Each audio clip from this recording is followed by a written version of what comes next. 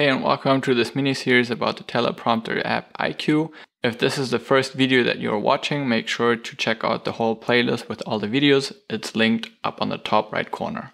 And now let's jump into the main menu. Let's start with the Prompter tab, and you can set the scroll speed of your text right here.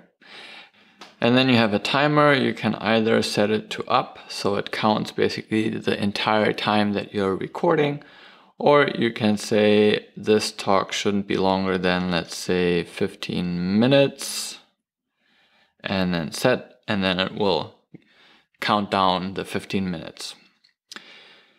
Next is the guide, and the guide is this guy here on the side, this triangle.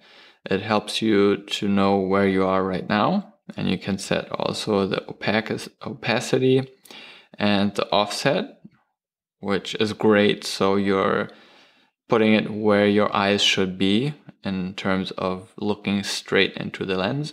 And you can set different styles. You can say a bar, which would be something like this, or the marker that we just looked at, or inverted. So you're just seeing that stuff. And obviously now the opacity is so extreme. You can put it like this, and then it's easier, right? Something like this. Or you can have two lines, which I don't like. So I like the marker, the triangle. Moving on. Oh yeah, and you can set the color of that triangle. You can say it's, I don't know, something like this. And it would look something like this right there. But I think the highest contrast, so black and white, is always the best for a teleprompter. And then one of the most important features, obviously, is you have to flip it horizontally. So on a teleprompter screen, the text is actually up and right. So if you would put this into the teleprompter, the parrot, now the text on the screen would look normal, not on the iPhone screen though. And you can choose to do that either horizontally or vertically. But that's easy to see. Once you put it into your teleprompter, then you will know what to click, because once the font looks normal, the text, then you're perfect.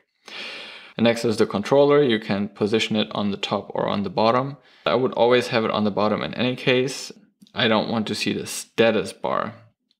That's what I don't want to see, because that's the iPhone bar, and that's not necessary. So now that we have set that, and sorry if that was slightly confusing, but I'm sure if you try this out, you will see what to do. Disable deceleration. That would be probably like it starts immediately and it stops right there. It's kind of the text slowing down, I would assume, once it comes to an end. And use global settings puts everything back to factory settings, which I just did, and it just screwed up everything. So it basically resets everything that we just set. That's the end for this video, but the series continues, so just click on the next video about this app. And more importantly, click on the box that's appearing magically right now to get my free tutorial on how I write my scripts on the computer and how I transfer them to this app. If you like the app, give it a thumbs up. And if you haven't subscribed, please subscribe to my channel. If you have any other app recommendation, or if you found out anything else about this app, please comment. I'm always happy to hear from you. Take care and see you the next time.